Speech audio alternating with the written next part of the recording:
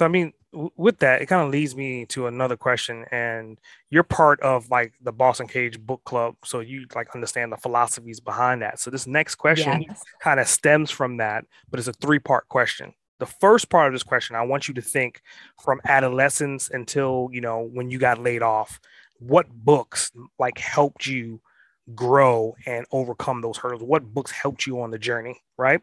Part Holy two to this crap. question is Yes. what books are you reading right now? What books are you like embracing right now? And then part three to this question is, have you had an opportunity to author any books? And if you haven't, are you planning to? Okay.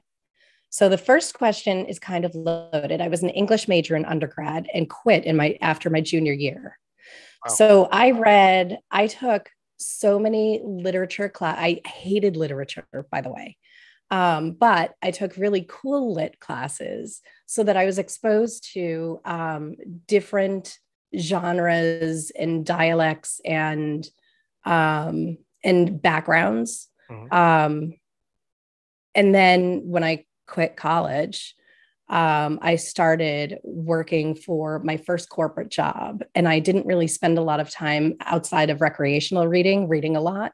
But when I went back to finish my degree when I was 30 ish, um, that then opened up my penchant back for reading and consuming information that was very helpful.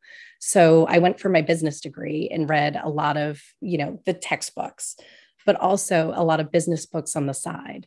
Ayn Rand was one of my Atlas Shrugged, has really helped me formulate the way that I feel about the balance between business and society, or social impacts. Um, and then there were a few other books along the way that have certainly helped. The Obstacle is the Way helped me get out of my deep, dark depression. Wow. Standing in the Fire was an excellent book that talked about this colonel who brought his army into the woods and a gigantic fire lit in the middle, and they were stuck in the middle. And he said, just don't move. The fire will die out. I promise. Just don't move. Everybody leapt the fire outside and died. And he was left standing in the fire. And I forget who wrote that book, but he correlates that to talking about difficult things in business. Like without those difficult conversations, you can't possibly get anywhere or even stay standing as a business.